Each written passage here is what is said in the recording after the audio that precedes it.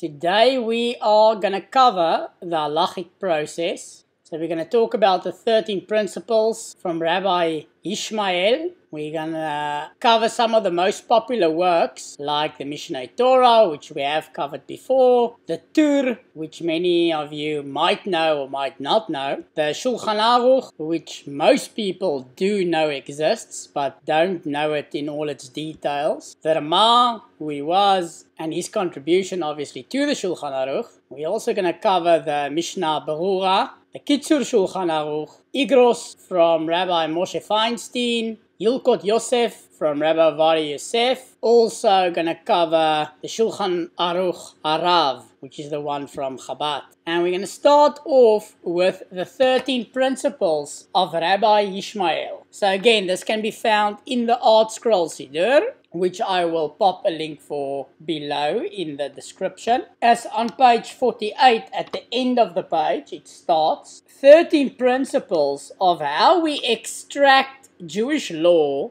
from the Torah. And it is quite complicated.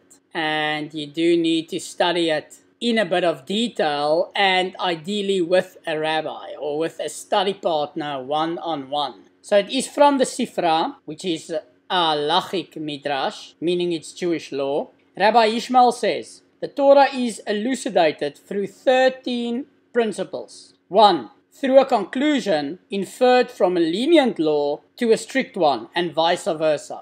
We call this in Hebrew, kol vachomer. Kal is easy, vachomer is strict. And a good example of that would be, we learn in the Torah that a wicked person should be buried immediately if such a person receives the death penalty. This person should be buried immediately or as soon as humanly possible. Now, it only says this for a wicked person, but we learn through this principle that if we must bury an evil person immediately, so much more so should we bury a good person immediately. So that's called kol vachomer. And you will hear this a lot. This is a rule that is applied a lot. The next one is number 2. Through tradition, that similar words in different contexts are meant to clarify each other. So maybe if you've listened to online shiurim, online lectures, you'll often hear that the rabbi would say that there's a word in this passage in the Torah, and we also find this exact word, in Hebrew obviously, in another passage. And that basically comes to explain the meaning of that word. So I'm not going to read the whole list, but you get the gist of it. Introduction to the Talmud. So I'll also pop the link below. This is actually how I learned the 13 principles from Rabbi Ishmael, where he goes in a lot more detail, and it's obviously in English. So it actually starts on page number 10. So there it is, and then it continues to discuss it for quite a few pages. So definitely something to look at and to study. The next halachic work, which we're going to talk about, is the Mishneh Torah. It was written by the Rambam about 1,000 years ago, and the Rambam was a doctor. He wrote a lot of books, and he's one of the greatest rabbis that ever lived. He was a Sephardic rabbi. The reason he wrote the Mishneh Torah is because he felt that Jews needs a concise set of Sefarim, a set of books, where they can quickly look up any halakha. And that is why he lists the 613 mitzvot, and then he breaks it down into sections for easier learning. This is by far one of the most authoritative halachic works, and you will often hear rabbis online normally quote the Rambam a lot. When he first wrote the Mishneh Torah, Mishneh means second to. So second to the Torah, or the second Torah. Obviously just the name was very controversial, and people burned these books. And people actually actively went against the Rambam for daring to put down the halakha in such a concise form. But eventually he succeeded. Students asked him, Rabbi, people are burning your books and they're going against you. How do you feel about it? So he said, there will come a day when my book will be in every Jewish home. And that is almost exactly what it is. I don't think there's any Orthodox Jew that does not have the Mishneh Torah or that does not learn from the Mishneh Torah. It is mainly followed by the Sephardim because Rabbi Moshe ben Maimonides, the Rambam, was from Spain and he was Sephardic. The Yemenites follow the Mishneh Torah to the point. They do not follow any other halachic work. They do not follow the Shulchan Aruch. They follow only the Mishneh Torah. The next book we're going to talk about is the Tur. Now, a lot of people don't know a lot about the Tur, but the Tur is essential in how we got to the Shulchan Aruch, which is today the most authoritative halachic work where we look up halachot for daily life and just Jewish law in general. The Torah was written by Rabbi Yaakov ben Asher. So he's also from Spain, also Sephardic, and he lived about 800 years ago. The structure that many people know of the Shulchan Aruch, the way it is set up, comes from the Torah. So the Torah basically started all this work. And you will see that a lot of people that learn the Shulchan Aruch normally refer to the Torah. That's now when you're deeper into your learning. The next one we're going to look at is the Shulchan Aruch. Now the Shulchan Aruch is actually not that old at all in Jewish terms. The Shulchan Aruch is 400 years old. It was compiled by Rabbi Yosef Karo, lived in Eretz Israel. He lived in Tzvat. He wanted a concise book that everyone would agree on. So how did he do this? How did he compile the Shulchan Aruch? Basically, what he did is he took three main halachic giants, poskim as we call them. And that was the Rambam, which we already discussed with the Mishneh Torah. 60% of the Shulchan Aruch is actually the opinion of the Rambam. He also took the Rif and the Rosh. Many Orthodox Jews call this the three R's. The Rambam, the Rosh, and the Rif. Two of these rabbis were Sephardic, and one was Ashkenazi. So we have a little bit of an imbalance there. And that is why the Sephardic world follow the Shulchan Aruch exclusively. And that is their codified book of Jewish law. For Ashkenazi Jews, there was another rabbi called the Ramah. And the Ramah, actually at the same time that Rabbi Yosef Karo was writing the Shulchan Aruch, he was writing his own book for the Ashkenazim, with a very similar concept, also taking it from the Torah, everything exactly the same. He was about to finish his book when Rabbi Yosef Karo released his book. And the Ramah, the Ashkenazi posek, the Ashkenazi rabbi, did something spectacular. He trashed his book and he said, why will I now create a book for the Ashkenazim and then there will be the Shulchan Aruch for the Sephardim? It would be better for me to comment on every place in the Shulchan Aruch where the Ashkenazi opinion differs with the opinion that was chosen in the Shulchan Aruch, which he did. He commented on the entire Shulchan Aruch from Rabbi Yosef Karo, and he added comments at the end where the Ashkenazi opinion differs from the opinion listed in the Shulchan Aruch. That is why when you study the Shulchan Aruch, that you won't see the Ramah on every single section. So if you don't see a comment by the Ramah, that means this is also the opinion of the Ashkenazi.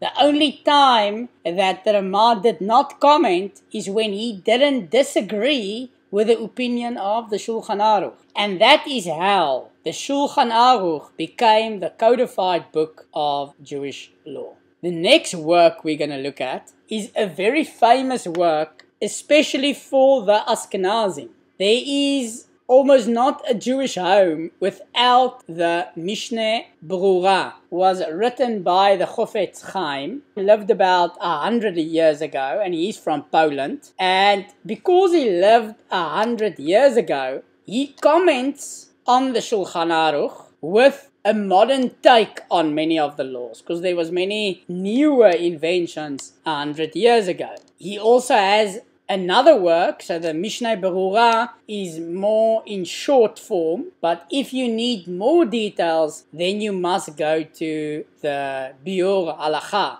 which is the same author, the Chofetz Chaim, but where he goes into a lot more detail. And the Mishnah Berurah is actually available in English. There's an old set that's black with red written on it. That's the set I studied from, and I'll pop the link below. There's also a newer set, which is a blue set, which is very nice. And that set isn't complete yet. Also, everything I'm mentioning now you can find on the website Sefaria, which is totally free. It will be under the halacha sections. And the next one is the Kitzur Shulchan Aruch. It was by a rabbi called Rabbi Ginsburg. And he wanted to make a set of books that every Jew will have in their home.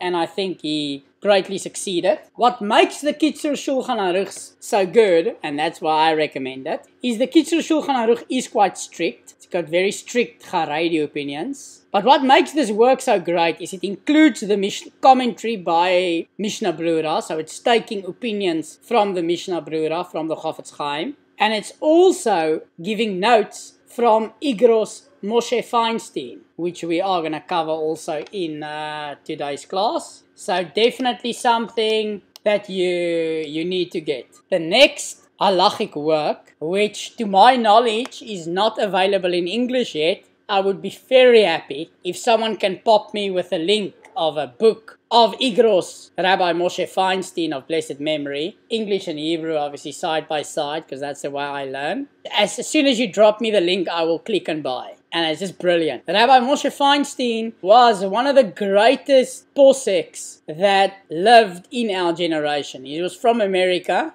and he wrote this Igros, Rabbi Moshe Feinstien, about modern halachic problems, because remember, a lot has changed from the time of the Mishneh Berurah, but a lot has changed since then. Rabbi Moshe Feinstien of blessed memory was a giant in the Ashkenazi world, and all Ashkenazim follow his opinion. He wrote commentary which we use today to navigate modern day halachic issues, like electricity, for example. Modern day ovens, which the Mishneh Berurah covers in great detail, but in his time it's still fire and ash, so it's a little bit difficult to relate since most people don't actually make food that way anymore. The next work that we're going to cover is also a giant who lived in Eretz Israel, Rabbi Ovadia Yosef of blessed memory. He is by far one of the greatest rabbis that ever lived, one of the greatest poseks that ever lived. He had a memory that you can't believe. He had a radio show in Israel, and people asked him questions, and he quoted everything by heart from his mind. That's a different level. His son wrote a halachic work which is called Yulkot Yosef, which comments on the Shulchan Aruch, which is the Sephardic codified book of law, and gives also modern solutions for modern problems. Rabbi Ovadia Yosef is famous for many things, but one of the things he's the most famous for is for uniting the Sephardic world together with the Ashkenazi world. He made certain hetters, certain decrees that allow Sephardic and Ashkenazi Jews to eat together without any problems. Since the way we eat meat is slightly different, that is something that he's very famous for. Another thing he's very famous for is for freeing women that are trapped. When a person that is married goes to war, if he dies in battle and his body cannot be found, the woman cannot get divorced, because you need two witnesses that have seen the person die or seen the body. Then only can the Beit Din free this woman from her ketubah. a marriage contract. Only other way a woman can get divorced, the man must hand the woman a get. It's in the Torah. It's actually a positive commandment as well. Or obviously when the husband dies, but then you need witnesses that he's in fact dead. You know, it's Israel. People died in battle, or soldiers was captured and later passed away, and they are basically trapped. Rabbi Ovadia Yosef of blessed memory used to investigate these cases, and then he would give a heter as the leading posek in the Sephardic world. He was also a member of the Knesset, of the parliament. He was head of the Chas party. Women would come to him and he would free this woman. Many people say by Ruach HaKodesh, by divine inspiration, also by meticulously checking facts that's presented to him and facts on the ground. And there's a famous story in Israel that made a lot of people religious. 75% of Israel are secular. So there was a woman who was a reporter, and she wanted to trap Rabbi Ovadia Yosef by declaring her husband dead, but he was actually still alive. He was also a reporter. So they made up a whole story about how he died, and there's no witnesses. And Rabbi Ovadia Yosef of blessed memory struggled with this case for quite a while. And he checked, and he couldn't get to an answer. Eventually, the woman came, she was crying, and it was already years later. So he made a decree, he freed the woman from a ketubah, and basically made her a widow. But the husband's still alive, so that would be a big mistake by a giant posek, which will make the religion look stupid, and especially Rabbi Ovadia Yosef of blessed memory look stupid. And that was her whole aim. She called her husband. You know, this would be the biggest story in Israel. And she phoned her husband, and she couldn't get hold of him. She phoned the office. The office said, look, maybe come back and we'll talk about it. So she said, no, tell me, I want to speak with my husband. I've broken the biggest story of my life. Her colleagues told her, look, your husband was hit by a bus and he was dead on impact. And just shows you the power of a posek. Once he stamps something, Hashem must approve it. It's to defend the Torah. Also, when Rabbi Ovadia Yosef of blessed memory passed away, there was over 1 million people at his funeral. And the last work we're going to cover is the Shulchan Aruch Arav, which is the Shulchan Aruch that the Chabadniks follow. So Chabad is a stream in Chassidut. It's commentary from Chabad on the Shulchan Aruch. There is a little bit of Kabbalah mixed into the Shulchan Aruch, which comes from the Ari. Like I said, Rabbi Yosef Karo lived with the Ari in Tzfat in the north of Israel, so some of the ideas did go through. But often in those cases, the Ramah will differ, because the Ramah and the Ashkenazi world is not so heavily on Kabbalah. We believe Kabbalah is part of our tradition, but we do not believe it's halacha for Olam Hazeh, for this world. It could be applicable for Olam Haba, for the world to come. But currently we are here. The Chabad movement, which is Hasidish, they pray according to the Arizal, Tehillat Hashem, and a lot of the halacha follows Kabbalah. So that is why Chabad is often a bit controversial, because there is a rule in the Ashkenazi world, and the Hasidim is a sect from Ashkenazim. You don't find it in the Sephardim. And the Ashkenazi, there is a rule. Whenever there is two opinions between halacha from the Shulchan Aruch and Kabbalah, we go by halacha with the Ramah, because we are living in this world. So next week we're gonna talk about the hotly debated topic of Midrashim.